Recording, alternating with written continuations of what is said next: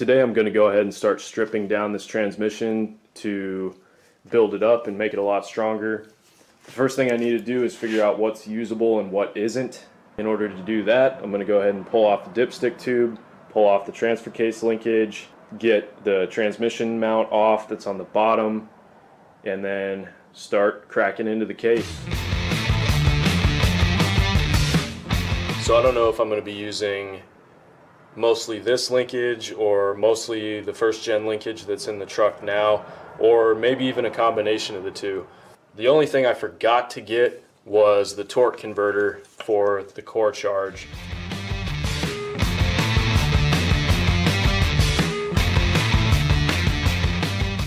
So for the most part, while I'm doing this rebuild, I'm going to be referencing this ATSG manual, which encompasses the 42RH, the 46RH, which is in the truck now, and then the 47RH, which is the transmission that I'm going to be building up. One of the first things that I'm going to do is just use my dial indicator to see how much end play the input shaft has. So I just have it mounted to the case there, and now I'm going to move the input shaft in and out to see how much play it has back and forth.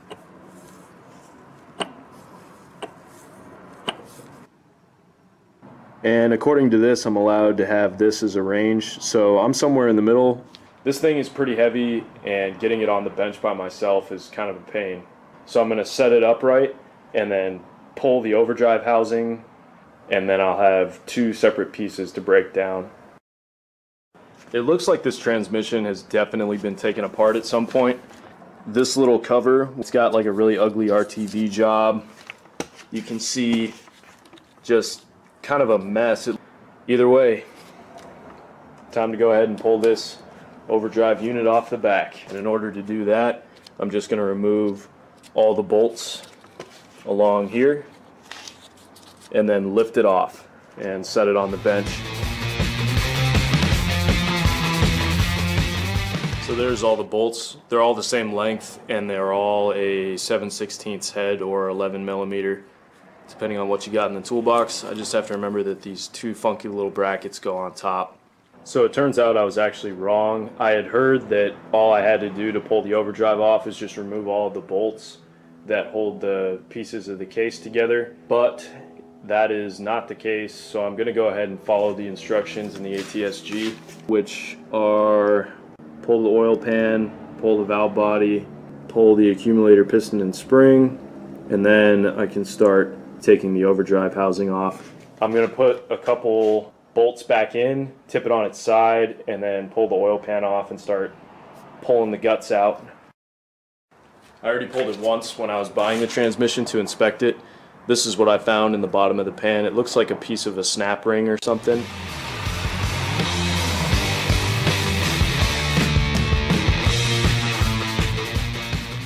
As it turns out, there was another piece in there that I didn't see. So it looks like I've got two pieces of a snap ring.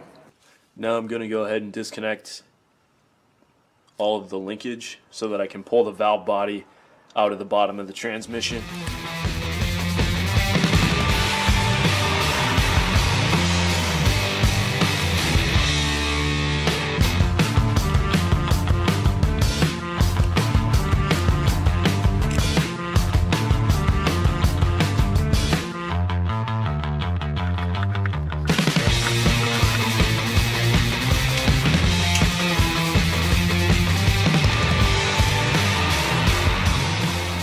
So there's 10 bolts securing the valve body to the transmission case. There's two lengths, a long length and a shorter length. Obviously the long ones are for the thicker portions of the valve body, and the shorter ones are for the thinner portions. The next thing I need to do on the right hand side of the valve body here is disconnect that little circlip so that I can pull the selector shaft off of the bottom of the valve body, and then I should be able to get the entire assembly out of the transmission here.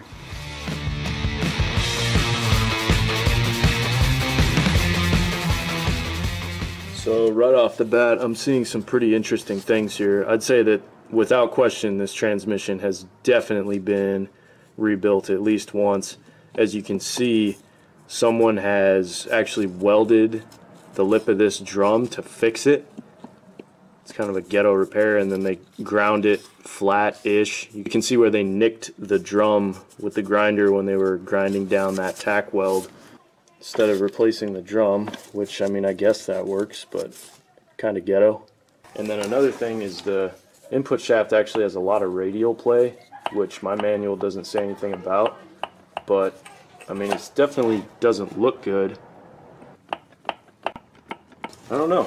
Could be just because this band is super loose. That was another thing I noticed. So, I don't know. We'll have to pull it apart further and see. Now I'm going to go ahead and tip this thing back on its face and then try and pull that overdrive housing off again. So I'm pulling the little accumulator out, and strangely there's no spring, which is weird because there's supposed to be one.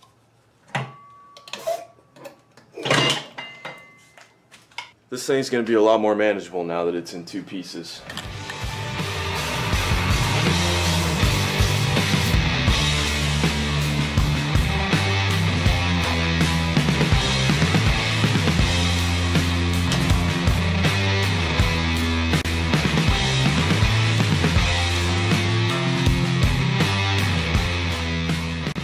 So as I was trying to figure out how to take this pump off, I noticed that the threads in these holes are the same pitch as these bolts used to mount the overdrive to the back of the case. And then since they're larger, as you can see, they're actually not threading into these holes in the case.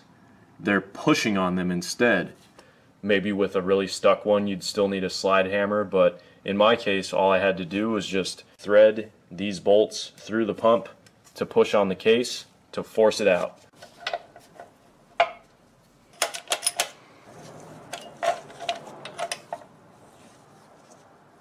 Here's that front band adjuster goodness right there.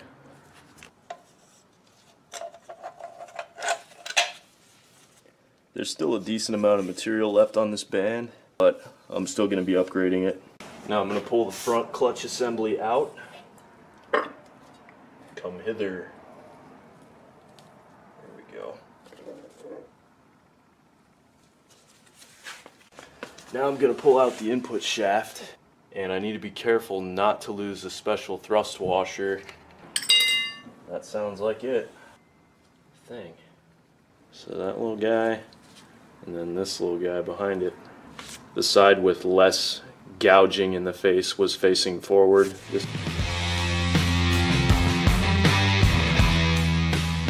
Now there's a little snap ring in here I need to pull before I can take out the low reverse drum.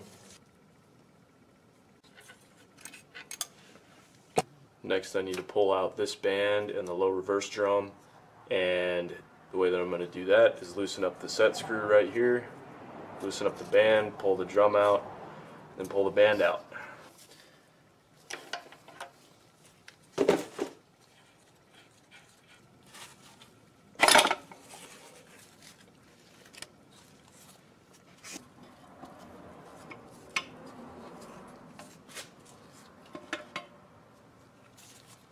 This band isn't that bad either. Still has a decent amount of friction material left.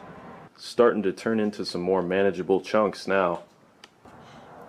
Next I need to pull out the overrunning clutch, which allows rotation in only one direction. And I need to be careful to remember how exactly it's oriented.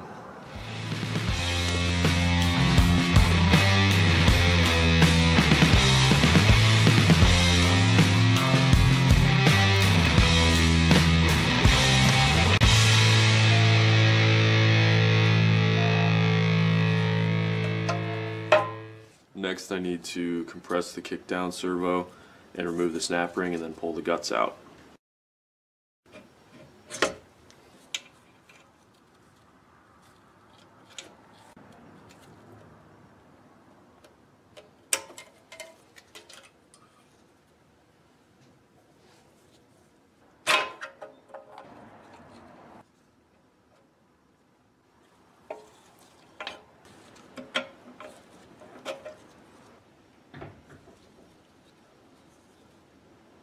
Now I'm going to go ahead and pull the low reverse servo.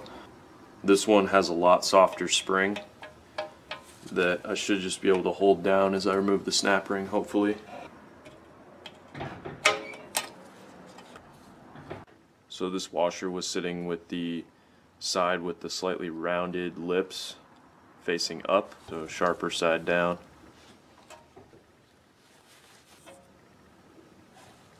That one was pretty loose in the bore. Next I'm going to go ahead and pull these two levers, starting with the rear one.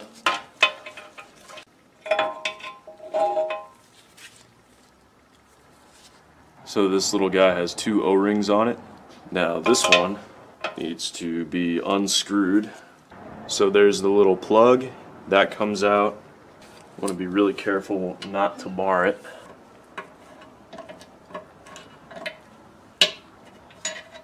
And there we go. This one looks like it's unidirectional. Next I'm going to go ahead and pull these fittings off. The case is now empty. All of the components are laid out here. There's the overdrive over there, valve body. Now I'm going to start stripping down all the sub-assemblies.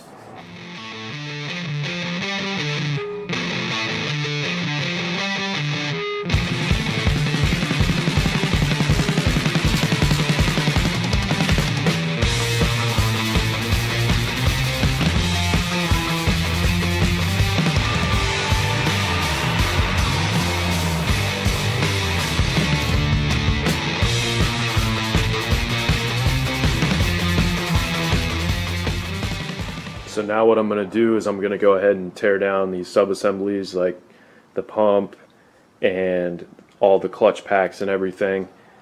I still have yet to solve the mystery of what exactly these two pieces of snap ring were attached to, but I'm guessing as I dig into these sub-assemblies I'm probably going to find out.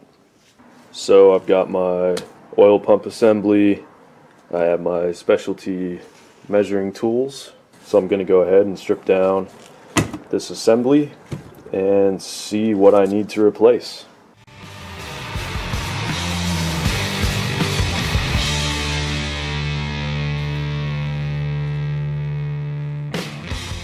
So I think I definitely need to replace the bushing. It's kind of disintegrating. So I got the pump bushing pressed out. You can see that it's starting to disintegrate quite a bit. So it's time for a new one.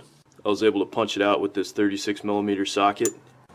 I'm still struggling with this guy, but I'm just going to keep beating on it with various things and hopefully it comes out. So I finally got the seal out. The way that I had to do it is I had to bend up this lip that sets the depth. So this lip sits on here and I had to bend it over and then smash on that, and I was able to get it to come out.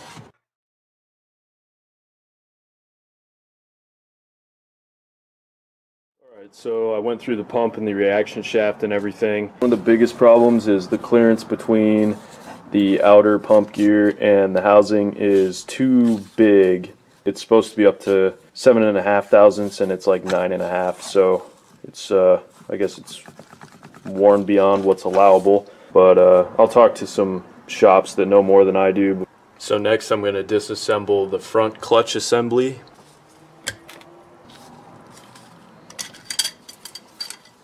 Got the big wavy snap ring out and clutch plates on out of here and see what they look like. All I'm doing to compress down the retainer is just snug down these just a little bit, nothing crazy because I don't want to warp this. And then I'm going to pull this snap ring out and then I can take out the spring and everything behind it.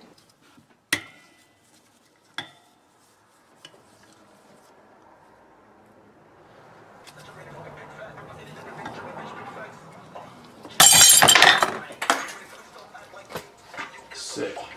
So it kind of blew up on me a little bit, but everything seems alright. I found all the parts. So the way that it's oriented, there's these three little tangs, and they align in the middle of the pair of posts between each of the sets of springs. So it looks like this. Now I just need to unseat the piston.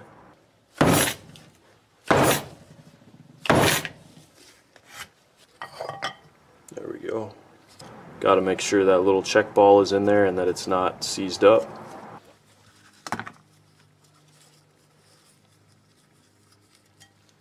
The seal was situated with that groove facing down. I inspected everything in the front clutch assembly.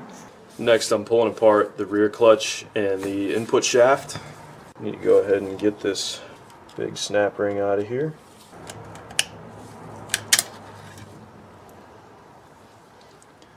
This one is not wavy, it's just straight. Now I can pull out the pack.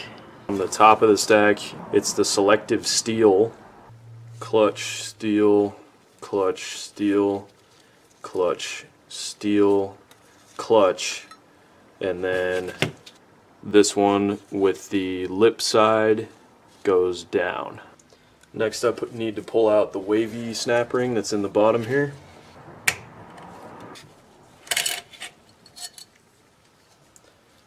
So,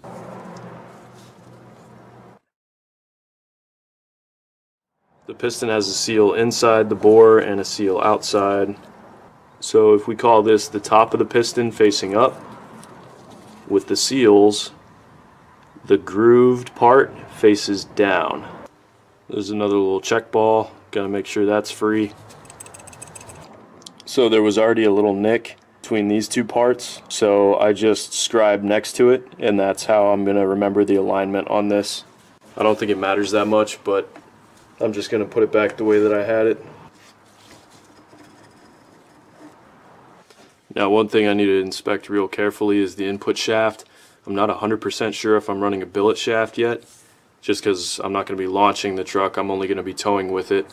So I'm going to look it over real good and see if there's any evidence of cracking by looking along this portion here. This is probably the most delicate part. I got the input shaft and the rear clutch inspected. Now it's time for the next sub-assembly. Next, I'm inspecting the planetary gear train here, and I need to check how much end play I have to know if I need to replace the thrust washers or not. Yep, looks like I do.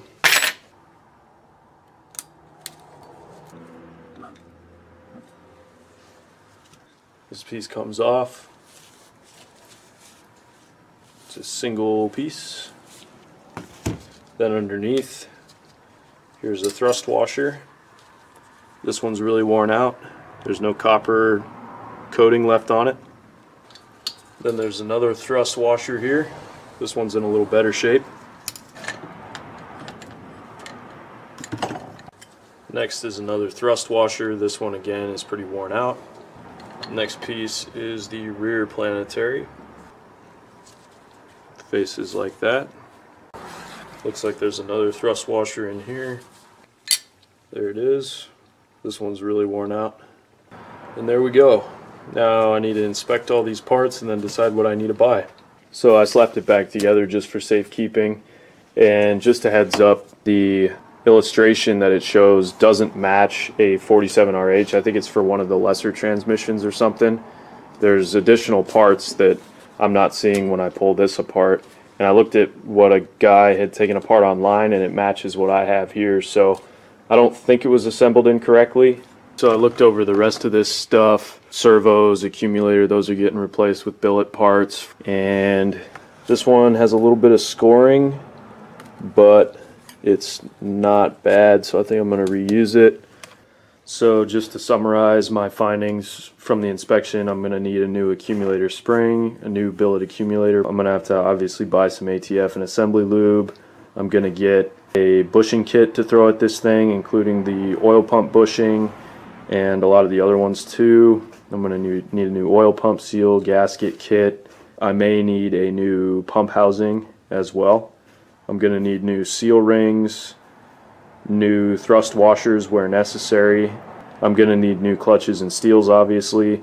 Still not sure who I'm going to have build up my valve body. I still haven't decided if I'm going to run a billet input shaft yet.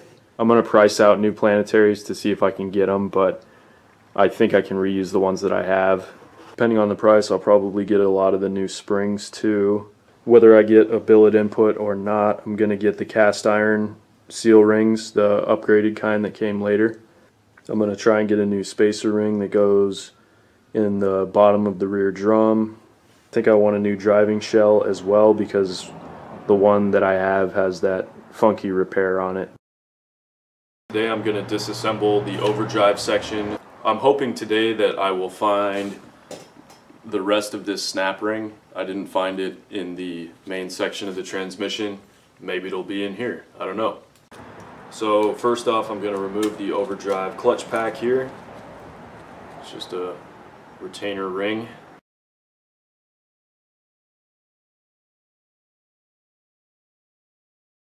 Five clutch plates, 5 steels, and 1 selective steel. Next was this big snap ring here. It is wavy as well.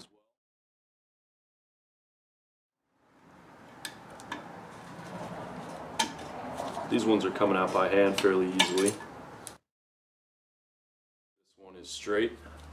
I think I might have finally found it. I'm almost positive that I just found out where these pieces of snap ring came from. If you look down in here, you can see a missing section of snap ring right there. That's a relief. I'm amazed that they didn't damage anything on their way into the pan. Next, I'm going to pull the locating ring access cover. This requires a T25 bit.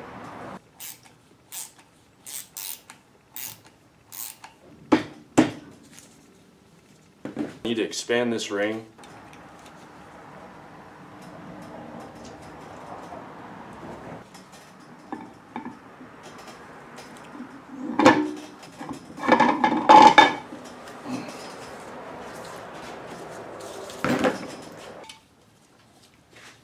So there's the snap ring I was just messing with to get the gear train out. So that came out next. So the snap ring that I was just messing with rode inside this recess. Now I need to pull the governor support snap ring.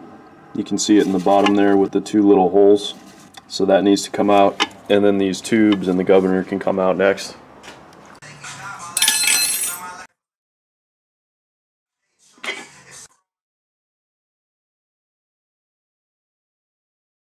Next I have to remove the snap ring that retains the rear bearing. There's the snap ring for the rear bearing. There's the rear bearing. Alright, the case is almost empty. Now I just need to pull out the parking pawl stuff. Alright, next I need to pull that bolt right there, that snap ring, and then there's a little spring that I have to note the orientation of, and then pull all this stuff out.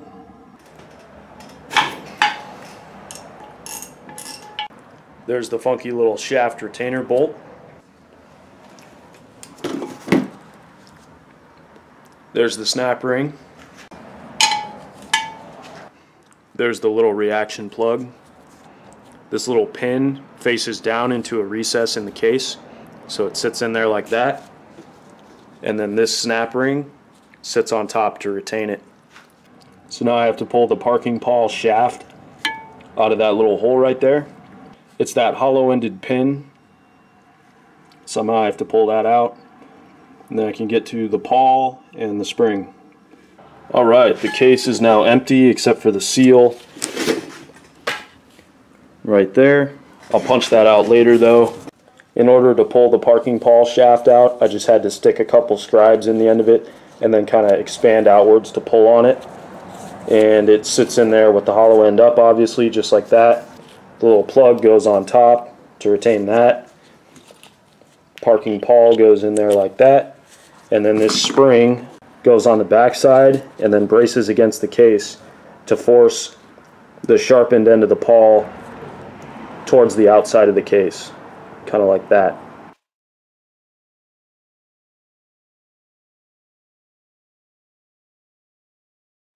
Now I'm going to go ahead and disassemble the overdrive gear train. First I'm going to take the governor off.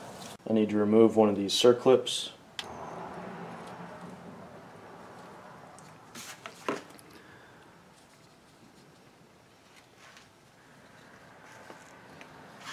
Now I need to remove this snap ring right here.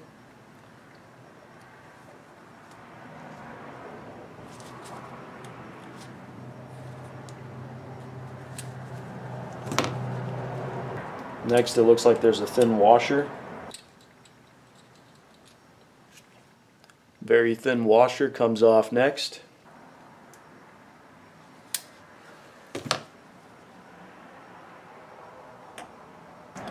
Alright, just so that I can make sure I keep this straight in my head, starting from this side of the governor, the first thing is this snap ring, followed by this thin washer, followed by this, which sits in there like that. This goes through the back, and there's a circlip for the end of it. This governor valve shaft sits in there just like this. There's a little recess on it, and that faces this side of the governor. The governor valve sits in there just like that.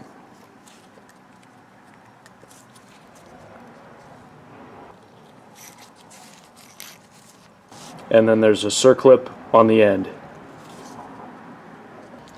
Now the next thing I need to do is pull off the entire governor, and in order to do that I have to pull off this circlip right here.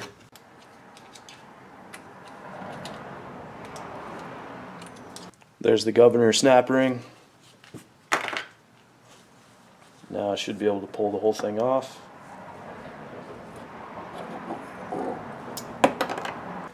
So the governor is actually keyed to the output shaft via this little guy right here. So the key sits in this slot right here, and then that's how the governor gets clocked. Next thing I need to do is pull the snap ring and then pull this front bearing off.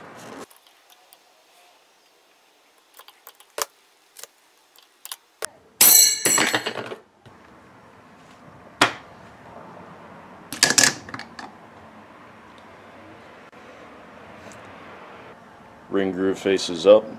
Alright, next thing I need to do is stick this assembly in my shop press, and I need to push down on the clutch hub with my tool number 6227-1, and then I need to remove this snap ring, the broken one on the clutch pack here, and then I also need to remove the ring that's on the splines right here that retains the hub.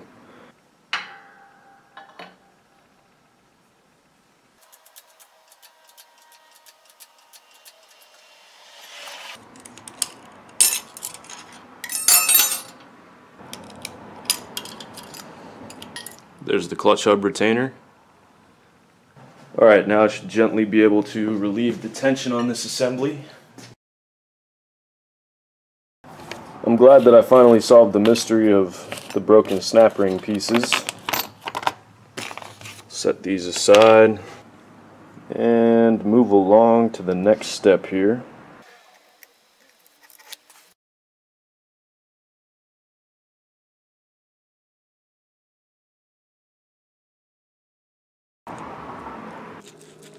This side faced up. There's the overrunning clutch assembly.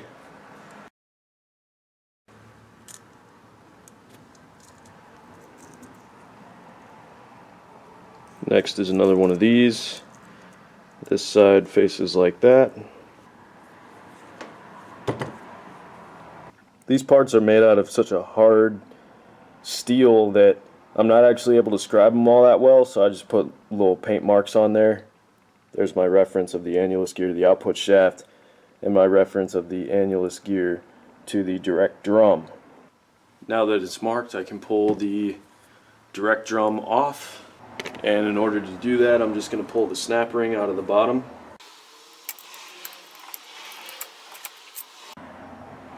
There's the snap ring that sits in the bottom.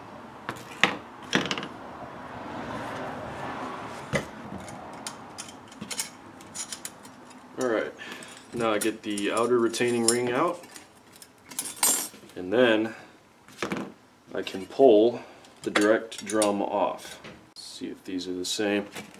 Yeah, they're the same. Alright. The side with one circlip channel faces up, and the side with places for circlips on either side of the annulus gear faces down.